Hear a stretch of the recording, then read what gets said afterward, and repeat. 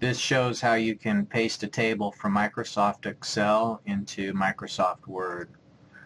So if you have some stuff in Excel that you want to put into Word, then what you need to do is just highlight whatever you want to paste over there and copy, and then you can go to Word and right-click, paste. There's a couple of different options. When you paste it as a picture, that's when you're going to start losing resolution, because if it's a picture, that's turned that into a raster, which is an image, rather than a set of actual like text that can be edited. And so don't insert it as a picture. Rather than do that, if you paste,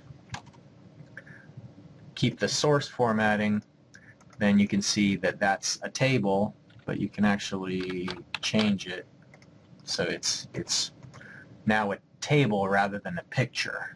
And so the question is, what are you pasting from Excel into Word? Are you copying something and turning it into a picture when you paste it, or are you pasting it as an actual table? And so there are a couple of options.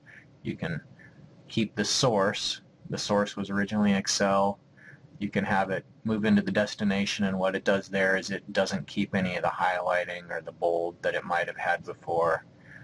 There's a couple of other options. Most ordinarily, if you just kept it as a picture, that's when it starts to get fuzzy and not look good.